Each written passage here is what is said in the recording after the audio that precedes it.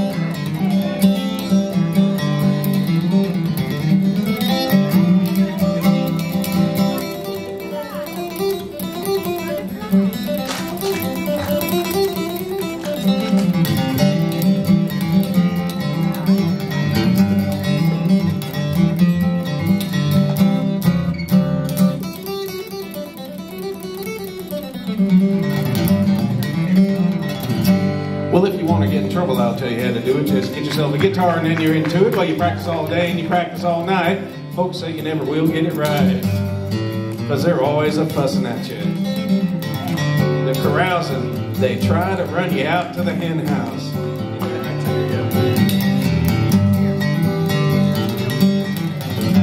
Well, I got this guitar about a year ago, and a fella said I'd learn it in a week or so, and he sold me a book and a pick or two and said, there you go, buddy, it's up to you.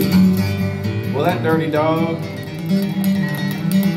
he charged me $4.95, every bit of money I had. Cotton picking money.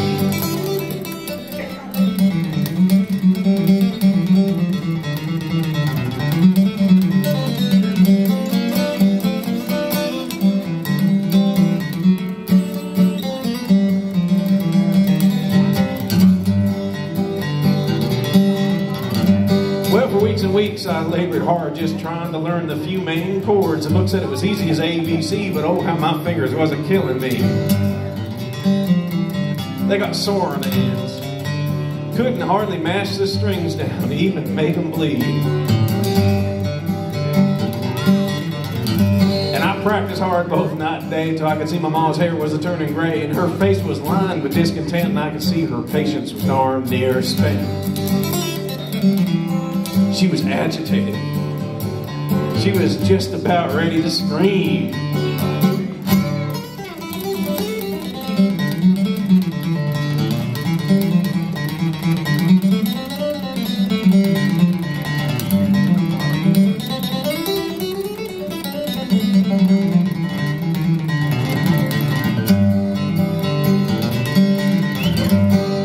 Well, I was just thinking, if you knew how hard that was, you'd be screaming right now.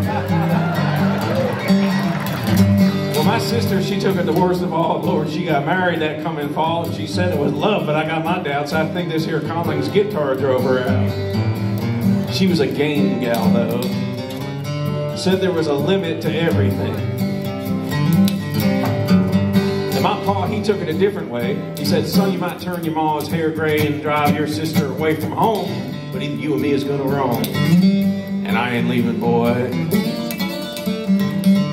You figure it out. And I did pretty quick.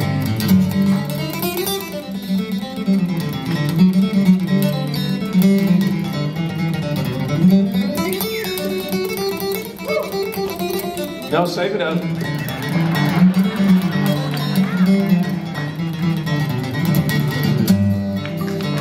Oh, you're so nice.